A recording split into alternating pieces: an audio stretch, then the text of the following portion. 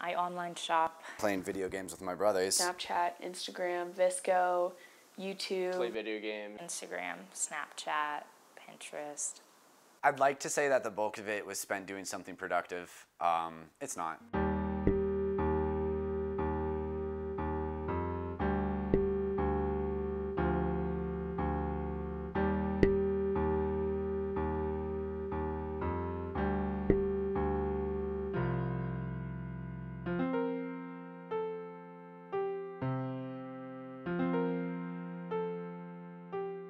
I've always been drawn to screens.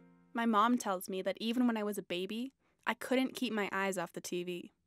Once I was older, I spent an entire summer FaceTiming one of my friends, alone in my bedroom with the blinds pulled down, staring into the blue light of my iPod Touch. After I was finally allowed to use Instagram, I studied the visual perfection of the Instagram accounts I followed and wondered how I could ever measure up. My name is Brynn, and I'm 16 years old.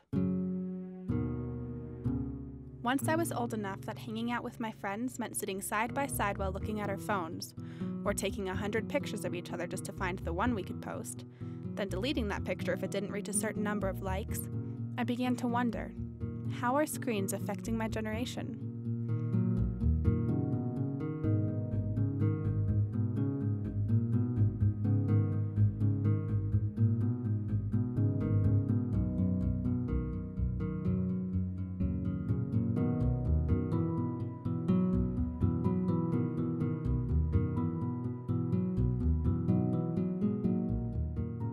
According to Pew Research, 45% of teens are online almost constantly, and Common Sense Media found that we're on screens for more than 7 hours a day, not including for schoolwork. What's the impact of spending that much time face-to-face with a screen?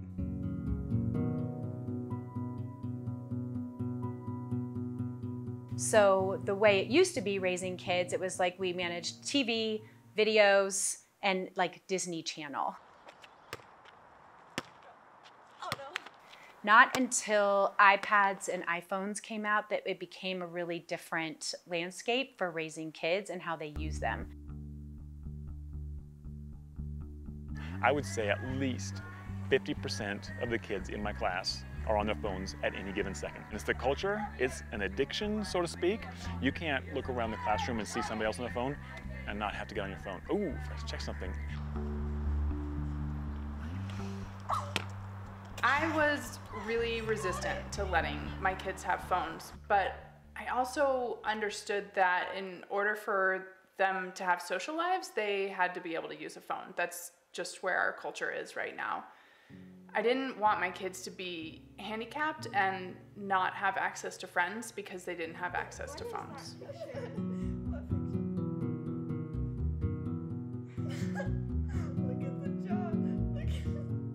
It's clear that it's challenging to manage screens, but how do screens affect us when left unmanaged?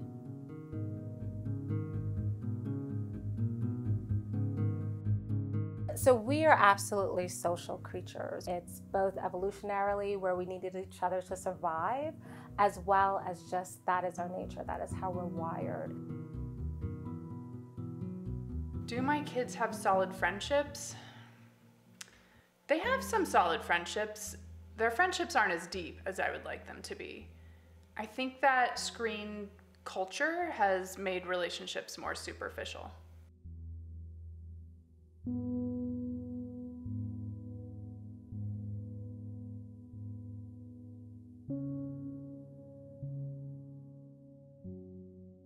You don't have to have social skills anymore. You don't need it. You can't talk to the guy you like at school, okay, just text him. Text him that night, because it's so much easier. Texting always cheapens things, you know, it takes all the like real emotion out of it. Like to be able to read someone's face when they say something to you, rather than just having to assume what they think. It's interaction without consequence. And in reality, if it's interaction without consequence, is there really that much meaning to it?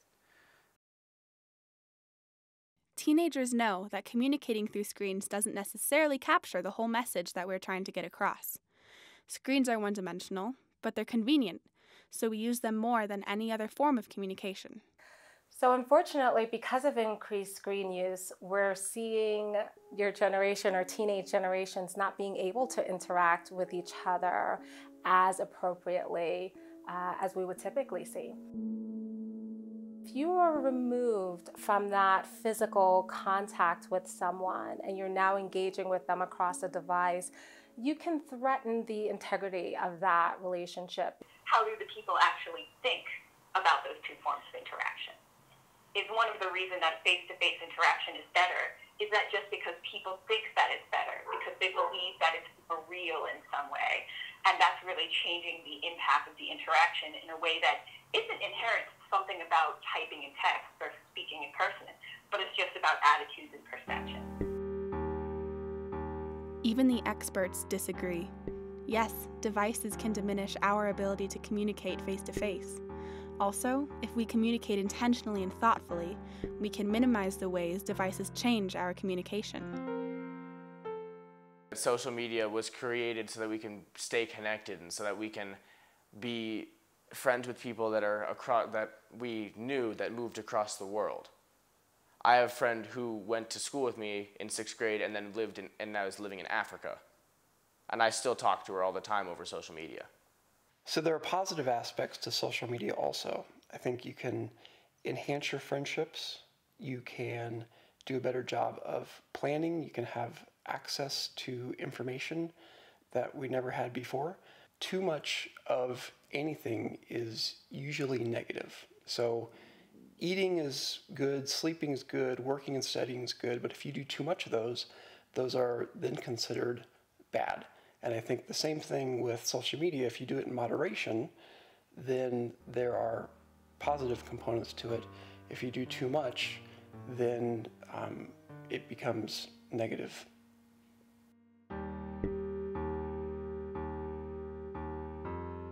I have clients coming in all the time, so excited about an experience that they had. They posted it on social media and they will complain, I only got 2 likes, I only got 2 this. And they were excited about this event and they wanted to share it, but they're valuing the event based on the reaction that they're getting from other people. And so it quickly changes to, unless I'm getting this external validation, then it's not worth it. High school is just such an environment for social comparison. Being successful in society means everything. You're surrounded by the same people day in, day out. You can't really escape this fishbowl of an environment. And then social media means you go home and you're still surrounded by all of the same people and everything that they're doing, and the social hierarchy is even further reinforced. On Instagram, I post almost entirely based on what other people will think about me when they look at my posts. Right after I post, I check my phone constantly to see how many likes the post is getting. I always make sure to post at the time when my friends are on their phones so that nobody misses it. It's a lot of pressure. I have to like check the box for every time that I post a picture or whatever, instead of just like having fun with it. I have to like make sure that it's like picture perfect.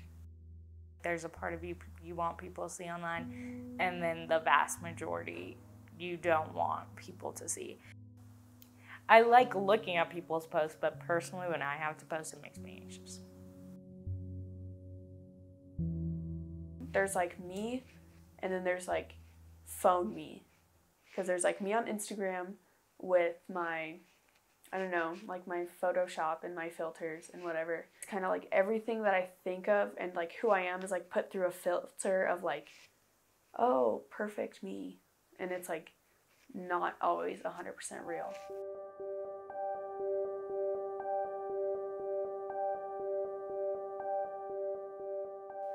It matters to Brynn what her Instagram account looks like, and she's really cautious about posting anything that doesn't fit within her aesthetic. It needs to be beautiful and polished. I almost feel like it's an outward expression of how Brynn feels on the inside. She needs everything around her to look polished and beautiful so that people see a beautiful, polished person. I do worry about it for teenagers, for really amplifying the importance of social comparison and making people feel like they have to put their best foot forward constantly, own the best things, have the most fun, go to the craziest parties. All of these things can really amplify each other. Straw, pencil. Oh, pencil. 0.7 graphic.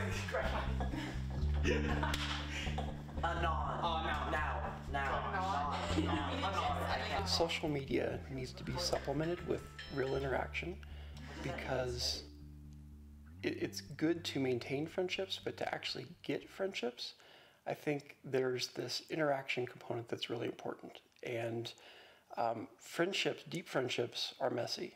Sometimes you screw up and you need support. You need to say, I need help.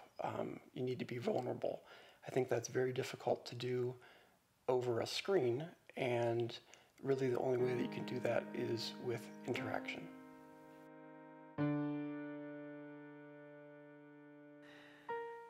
So I've been reading a lot about the loneliness epidemic lately and about isolation.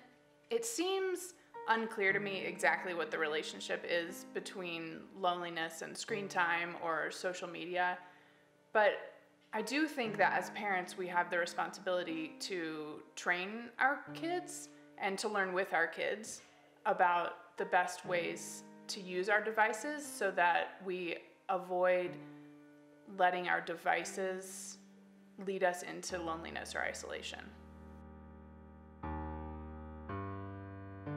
Loneliness is there to tell you that you should be doing something. How can I change my behavior?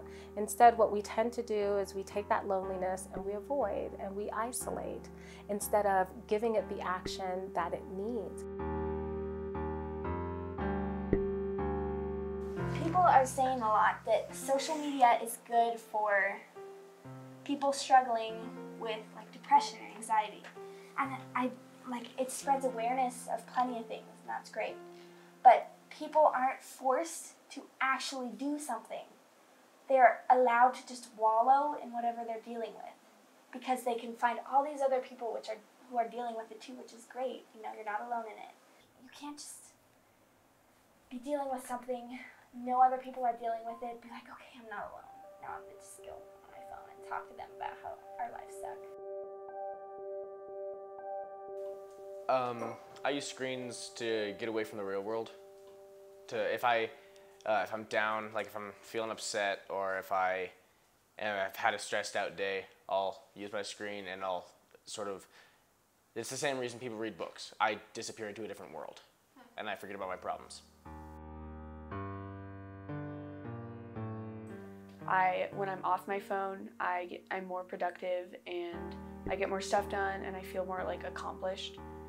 And it's just like I feel not as like weighed down when I'm off my phone. I do wish I spent less time on screens. I feel like I spend a little too much, but I have become sort of attached to this feeling of being separated, being in my own world. I've always felt lonely after hours of screen time. Somehow, despite communicating with friends via text and social media, I often just feel more alone. The days that I don't use screens because I'm occupied with other things, I feel so much happier and more accomplished. I think one of the things that I'm torn about with this whole idea of like, do we just pull it from kids and say, you can't get on your devices all day? I think it's an idea, but these devices aren't going anywhere. If I stick with my belief and philosophy that our job as parents is to launch kids, then just fully taking it away is probably not going to be the answer. It changes so fast, there's no way for us to adapt with the problem. We're always behind it. And again, we want them to be connected. We want them to be plugged in. We want them to be able to be technologically, literate and everything else. But controlling it and getting them going the right direction with it and having the knowledge and stuff, using it for good, not evil, we're losing that battle.